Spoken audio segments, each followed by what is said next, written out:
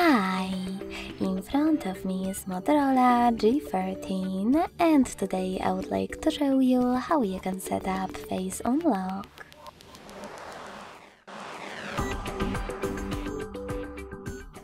Begin by opening Devices Settings and scrolling down to access Security and Privacy. Following that, scroll down just a bit, click on Device Lock, and tap on Face and Fingerprint Unlock. Now enter your current locking method and click on Face Unlock under Waist Unlock. Finally, read all of those instructions and disclaimers.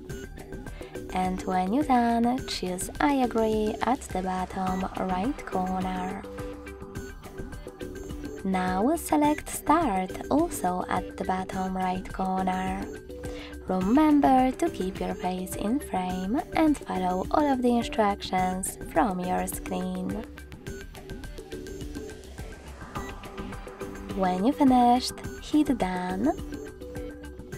And then you need to make sure that Unlock Your Phone option is enabled.